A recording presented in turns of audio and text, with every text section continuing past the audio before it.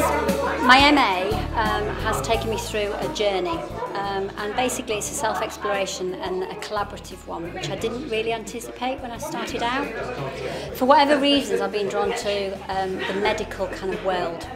In my first year, I worked with Dr. Paul Genevieve and Dr. Amanda Barnes at York University, and they used stem cell data, and I visualised that through moving image, and actually through that they actually saw new data that they'd never seen before, which was absolutely amazing. We used it in exhibitions, and it really raised awareness of the research work that they were doing.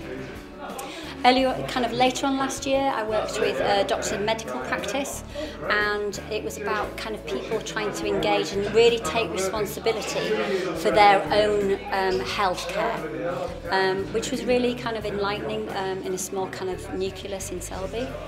And then I basically had the opportunity to work with Debbie Byrne, who from Leeds Teaching Hospital, and she approached college to do a pilot project to really use clinical research, use data, and make quite meaningful, innovative kind of responses that would engage their audience, engage their patients in a little bit more meaningful, innovative way. So each installation really has a focus. Basically, the 5 layers resonate with oneself.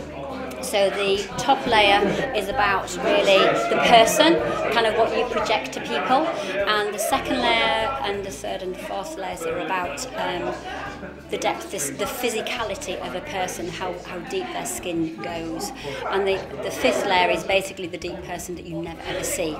So for me, these people that are doing clinical trials are poorly, and yet they're doing quite selfless acts, and they are putting themselves out there to do clinical research.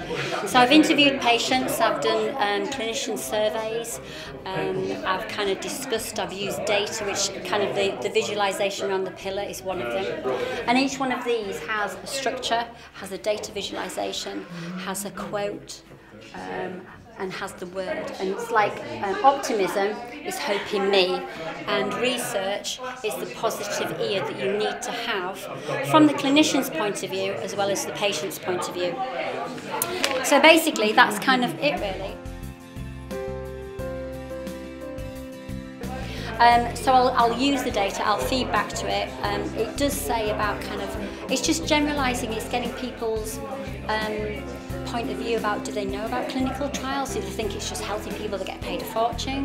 Do they realise that poorly people do this? How many clinical trials do people generally think that Leeds Teaching Hospital do? And maybe that's then a point of their promotion, maybe that's a point of their marketing, to actually act on some of that work, the feedback that's come back from the survey.